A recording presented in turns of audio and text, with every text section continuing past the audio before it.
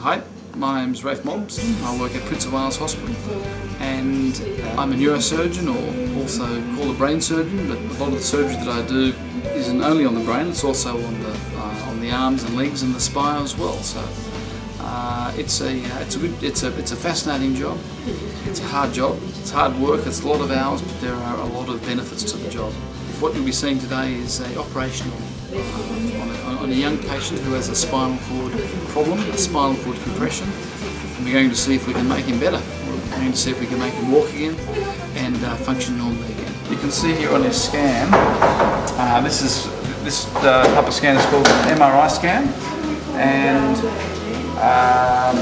he has a very large disc herniation in his back and it's squashing his spinal cord and his legs don't work. What you wear is a reflection of safety, not only for the patient but also for the staff member. As you can see here, I'm wearing my usual theatre garb. So firstly, depending if you're a surgeon or what you do, you have some appropriate eyewear. You always need to protect your eyes because of if you have a blood splash or a splash of medications into your eyes, that can be bad. Then we wear so-called blues, theatre blues they're called, or theatre scrubs, and the good thing about theatre scrubs is that you can get them as dirty as you like and someone else cleans them for you. Here on my feet are what's called booties, surgical booties.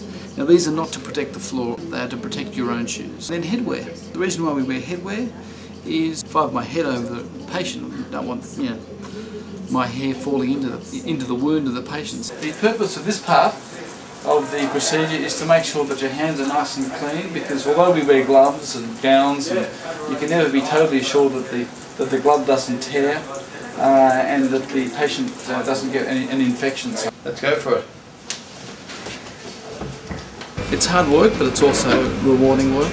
The opportunity to do research, to make a difference in society, to contribute.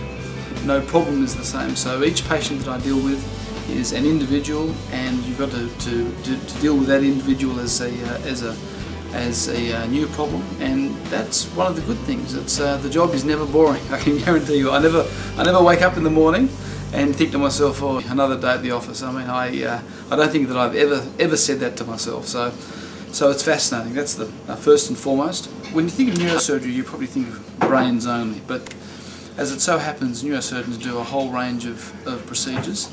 And if you can break it up into a couple of different categories. So operations on the brain, and common things would include brain tumours and head injuries. Then operations on the spine, so for spinal injuries, spinal tumours and wear and tear changes of the spine. And then thirdly, the category of operations that I also do a lot of is what's called peripheral nerve surgery. So that's nerves in the arms and the legs. I left school when I was 17 and did 6 years of med school, and then I did about 4 years of general surgery, and then I did about another 6 years of neurosurgical training. So from leaving school to becoming a neurosurgeon, about 16 years. Well, we've just seen the chap who we operated on a few weeks ago, and a win for the good guys. He looks fantastic. He's back walking. He's happy, he's pain-free, and he'll be back at work probably within about a month, so great result.